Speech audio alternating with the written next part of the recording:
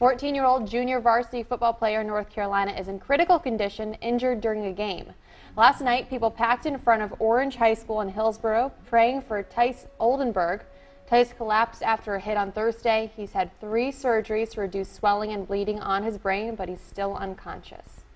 It's amazing how everybody in Hillsboro has already found out about it and come together, at least with prayers and everything. It's really been phenomenal, the support here.